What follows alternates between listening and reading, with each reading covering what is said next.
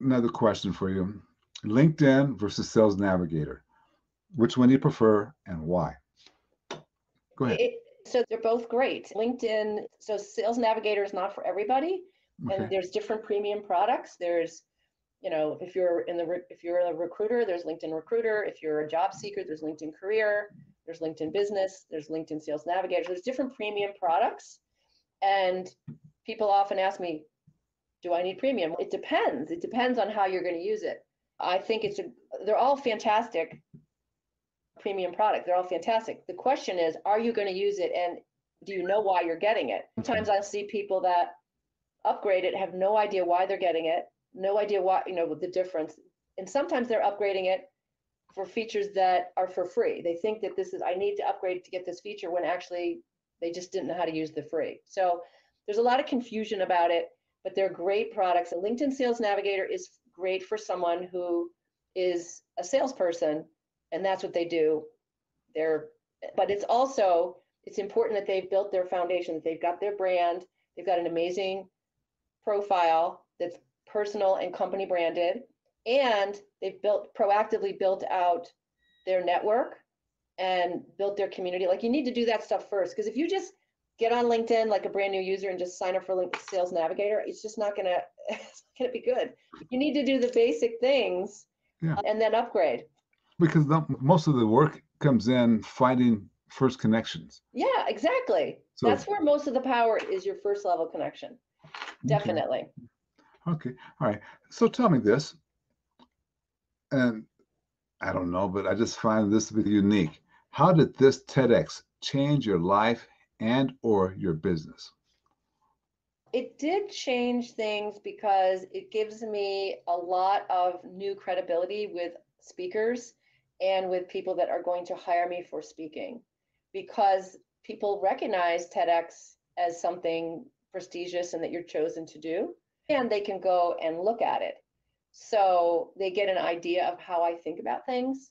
So it's really helped me in all of those ways. I'm very grateful that I did. It was very hard. I have to say, it was a big challenge, but I'm really grateful that I did it. Tell me, and this is not, I don't want to go in real heavy detail, but what advice would you give someone who's looking to become a TEDx speaker? Do you have any advice you'd share with them? Yeah, so there's a lot of places that have a TEDx opportunities. I would look at what is the theme of the TEDx, because you want to match the theme. If you might, even though one's right down the street from you, if it's not the right theme, I would rather you travel a little bit Yeah. and go to one that has a matching theme, and really read every one of them. Their applications are completely different. Some of them you Mm. have to try out, some of them you have to send videos, some of them you have to write a whole thing. So just, you're gonna have to spend the appropriate time, number one, picking the right places to apply to, and then really carefully making those applications. Okay. And then the practice is huge. You don't want to apply, you want to make sure you can put aside a decent amount of time for the practice. And my coach told me when I was first getting into it, he said, for every minute that you're speaking, you need 8 hours of practice. Probably. And so Yeah. that was a little excessive, I thought. But then I started realizing, okay, the better I got, the more I did it.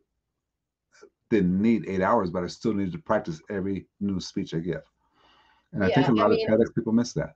it's so much practice. Because you want to feel really good about it. So I am very grateful for my husband, Tom, who listened to me over and over, and my friend Mary, who also did a TEDx on the same day, which was fantastic because we practiced in front of each other. We even got to go on the stage ahead of time to practice on that stage a couple days before, which was great. Yep. And you got to be nervous buddies together, right? So Yeah. yeah, that's good.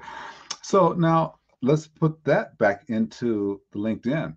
If I wanted to use LinkedIn to find TEDx talks, is that possible? Can you walk some people through that? Now, by the way, ladies and gentlemen, we're going to talk about this, but the book, the TEDx talk is useful, but the book, you got to get the book, but we'll get to that. But so back to the subject. So I want to find a TEDx talk. Coach us through maybe the process you could use on LinkedIn. You wouldn't, if you want to find a TEDx talk, you probably want to go to YouTube. But if you want to find a TEDx speaker, you go to LinkedIn. And so you would put TEDx in the search, do a search by people. I mean, most people who are TEDx speakers have that in their profile very Sure do. prominently. So it's Yeah. very easy to put it in the search and you'll see a whole list of TEDx speakers. Yeah. Yeah. Okay. Cool. And then you can reach out to them and say, how'd you do it? And so forth and so on. Yeah. Or can you be a guest on my podcast? You can do that too as well. Yeah. So, okay. So here's the question I think a lot of people have in mind, and I have it as well. How are you helping people now? How are you making a difference right now? I try to make a difference with all my, obviously, I make a difference with my clients. And I have everything from small business customers to very large companies where they actually have my team on retainer.